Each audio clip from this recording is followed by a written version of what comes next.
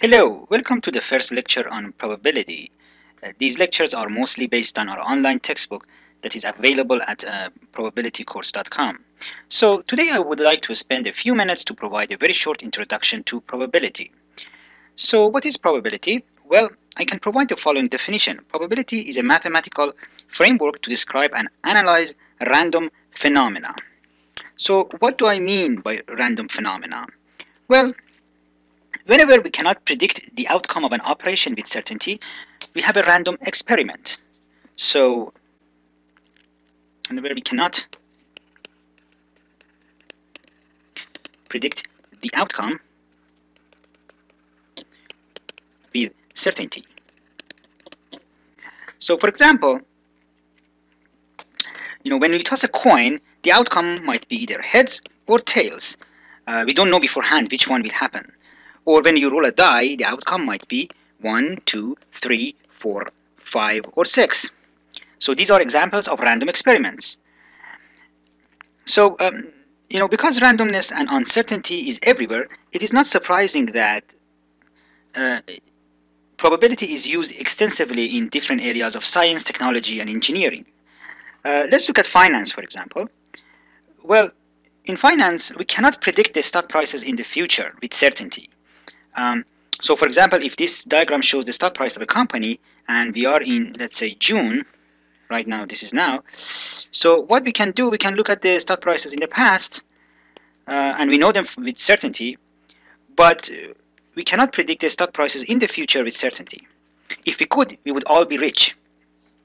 So that's why we need to build probabilistic models for stocks, and that's why probability is used extensively in finance.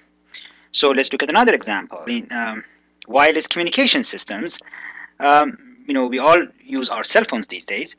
What happens is that when you talk on your cell phone, whatever you say is converted to zeros and ones, and that sequence is transmitted by the cell phone antenna to a cell tower nearby. So the problem is that there is always noise. What it means is that you might transmit a 0, but you might receive a 1. So there might be errors in the communications, and these errors are because of the noise and interference in communication systems. And because noise is random, again, we need to have probabilistic models, and that's again why probability is used extensively in wireless communication systems. So these were just a few examples. You can pick almost any other area and find examples in which we use probability. And the reason, again, is that probability, the randomness and uncertainty, exist everywhere. So let's go back to our simple example of tossing a coin. Well, I might ask you the following question. I toss a coin and I ask you, what is the probability of heads?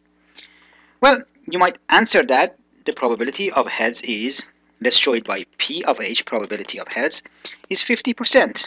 That is the correct answer. In probability, this is the same as 1/2. So in probability theory, we say that probabilities are always between 0 and 1.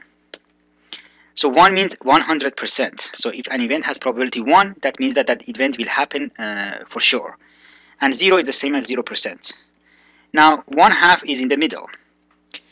Okay, so you say that the probability of heads is 1/2 or 50%, and then I ask why.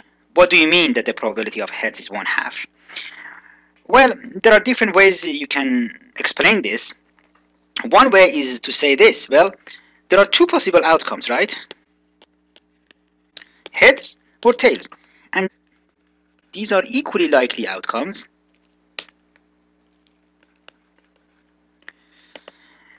What it means is that the coin is fair. So we have a fair coin. A fair coin means it's a symmetric coin. So heads and tails are equally likely. Now, because they are equally likely and there are two possibilities, so then we say that heads is one of those two possibilities. So its probability is 1 out of 2, 1 over 2. And with the same argument, we could argue that probability of tails is equal to 1 over 2. And so we can have a similar situation if you roll a die. Now, if you roll a die, then you have 1, 2, 3, 4, 5, 6 possibilities, and the probability of each of them is 1 over 6. So that's first interpretation of probability. So we say that when we have a finite number of equally likely outcomes, then the probability of each of them is just 1 over the total number of them, 1 over n. So that's one way of explaining probabilities in situations when we have a finite number of equally likely outcomes. Well, there is another way of explaining the probabilities. There is another way of explaining why probability of heads is 1/2 here, and that's this. The second way is to say, okay, I can do the following experiment. I toss the coin a large number of times, and I look at the portion of heads. If I do this, I will observe that close to half of the times I observe heads, and close to half of the time I observe tails. Here is just a simple experiment that I did using MATLAB simulations.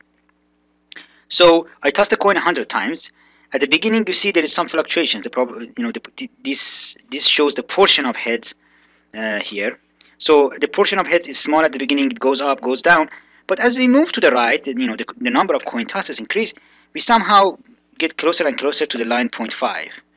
So that's the second interpretation of probability. It means that if you repeat the experiment a large number of times and you look at the relative frequency of the event happening, then that's going to be the probability. So that the second interpretation is relative or long-term frequency.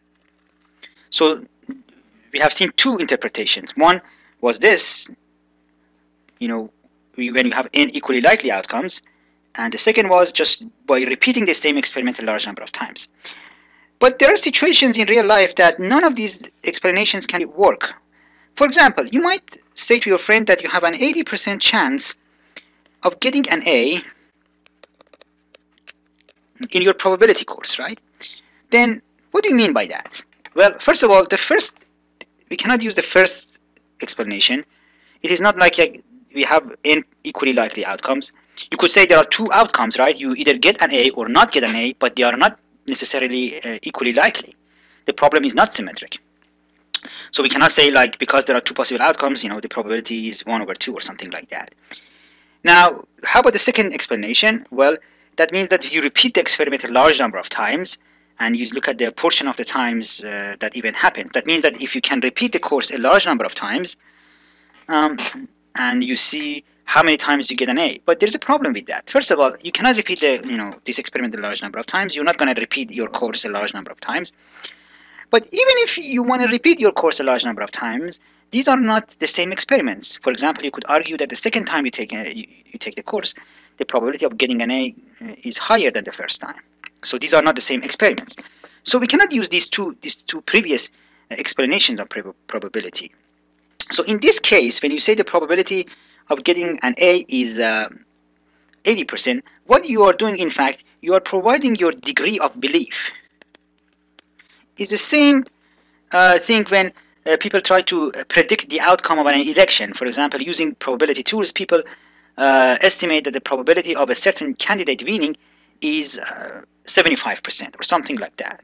So this is a different type of interpretation of probability. And it could be subjective. It could be different from one person to another person. Now, so what can we say about all of these? Well, so we provided some sort of definitions for probability, but these definitions that we provided for probability in this video were in some sense naive definitions. They were based on our intuitive and experimental understanding. So what we are going to do in the next lectures is to discuss modern probability theory. So we want to discuss modern